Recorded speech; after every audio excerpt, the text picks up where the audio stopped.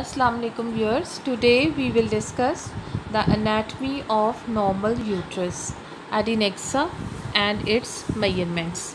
In this picture you can see the uterus, that is on number 1, the bladder is on number 2 and the ovary is on number 3 position. Now this is the scan picture showing uterus on the back of the bladder. Its position is anteverted. On live image, taking the longitudinal section, and its measurement is 83 mm, and as the cursor shows, the anterior uterine wall,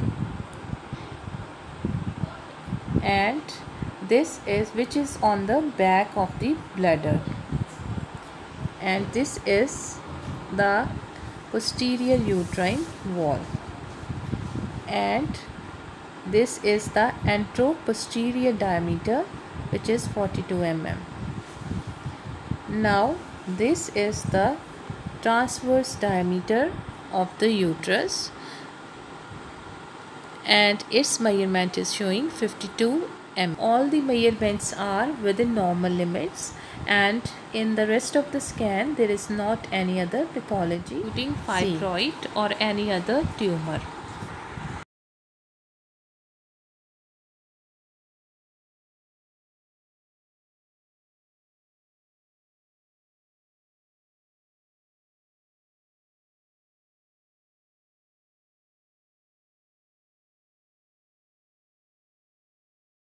Let's now locate the ovaries in the scan.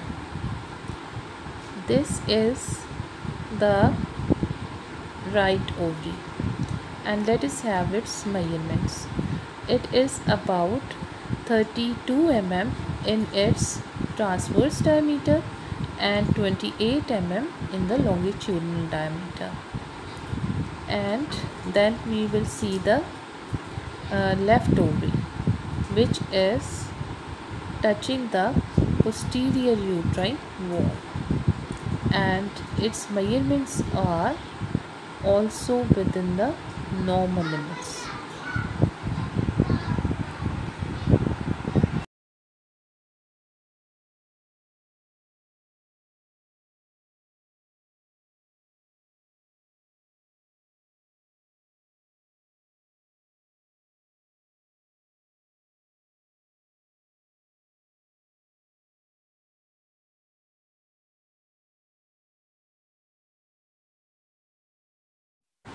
Now, in order to elaborate the scan further, let's have the Doppler study to find out any abnormal blood flow in the uterus.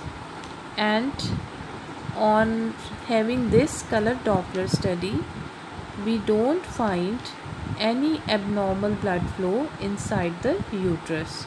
It means that it is normal.